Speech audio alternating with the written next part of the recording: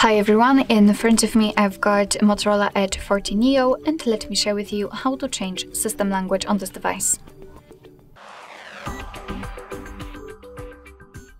So let's start with opening the settings, and then let's scroll down to the very bottom and tap on System.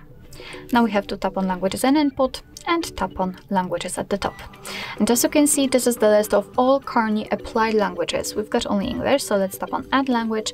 And here, as you can see, we've been transferred to the full list of available languages from which we can choose. So basically, all you have to do is to find yours and then tap on it. So let me pick maybe Greek.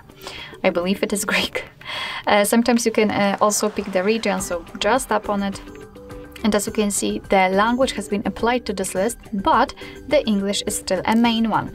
So all we have to do right now is to reorder them, because the language which is at the very first position is applied. So let's tap on the language and hold it, and then we can drag it to the very first position. And as you can see, from now on, the whole system and the whole menu will be displayed in the chosen language. Let me show it to you again. Tap on it, hold it, and then drag it to the first position. If you want to, you can also remove the languages from this list. Just tap on the three dots icon in the right upper corner and tap on Remove. Mark the language and trash bin icon, tap on Remove also. And as you can see, we've got only English left. Alright, don't show again.